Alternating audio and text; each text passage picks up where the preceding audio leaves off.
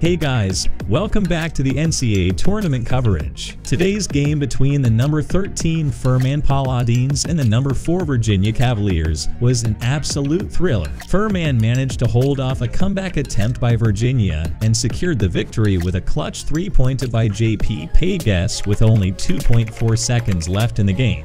The game was a roller coaster ride from the beginning. Furman found themselves trailing by 12 points in the second half but managed to come back and tie the game with under 6 minutes to go. They eventually took the lead, but it wasn't easy.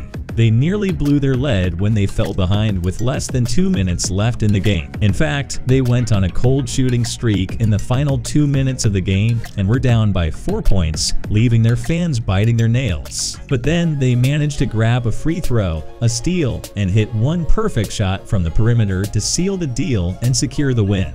Jalen Slawson led the Paladins with an impressive 19 points and 10 rebounds, and Marcus Foster also contributed 14 points of his own. And of course, we can't forget the hero of the game, JP Pegues, who made the game-winning shot. This victory was a long time coming for Furman, as they haven't been to the NCAA Tournament since 1980. So it's a great feeling for their team and their fans to come out on top. And next up, they'll be playing the winner of the San Diego State-Charleston game in the second round. It's going to be exciting, so don't miss it.